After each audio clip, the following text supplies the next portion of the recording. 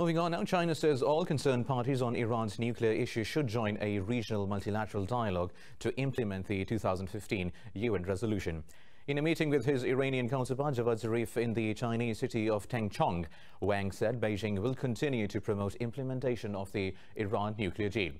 Zarif said Iran fully affirms China's role in safeguarding the JCPOA. He said Tehran is willing to work with China, Russia and the European Union.